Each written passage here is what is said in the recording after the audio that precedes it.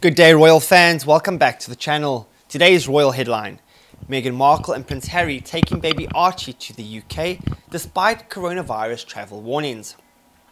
In some ways, the coronavirus has been a great equalizer, as celebrities and politicians have been forced to take the same precautions and suffer the same anxieties as the rest of us. In other ways, however, it served to highlight the ways in which crises affect various socio-economic classes in profoundly different ways. Many believe the best example of this can be found in the recent behavior of Meghan Markle and Prince Harry.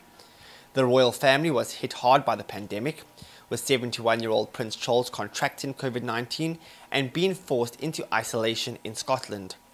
Despite the virus hitting that close to home, Meghan and Harry proceeded with plans made before the pandemic in a way that many have childish as irresponsible.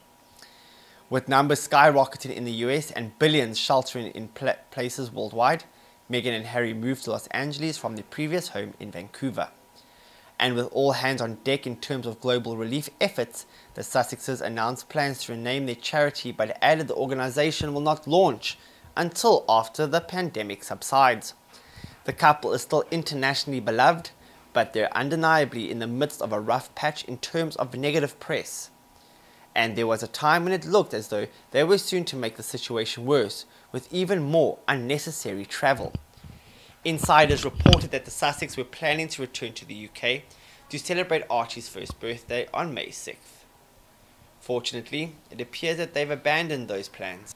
Plans have changed, a source confirmed to E! I think the hope in royal circles had been that the Sussexes would return to the UK in May, either before or after their attendance at the Invictus Games in the Netherlands next month. And they were also due to attend the Queen's birthday parade, Trooping the Colour, on June 13th, the insider explains. But with both those events now cancelled and Harry and Meghan held in California, where they are likely to be social distancing for the next couple of weeks, Archie is set to celebrate his first birthday with only his parents. Amid all of those events, the parents hope to arrange a Buckingham Palace photo shoot as a means of sending the message that all is well within the royal family.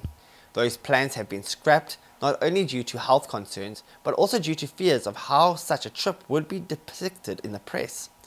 It may have taken Harry and Meghan some time to fully appreciate the severity of the situation, but at least they got there eventually. Thank you guys so much for watching. That's all we have time for today. Don't forget to like, comment and subscribe. See you next time, and goodbye for now.